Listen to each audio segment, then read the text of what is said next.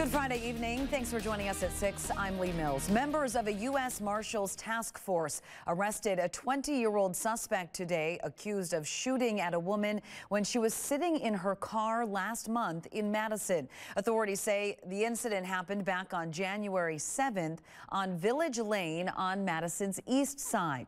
The woman was not hurt, but police say the bullet passed just inches from where she was sitting.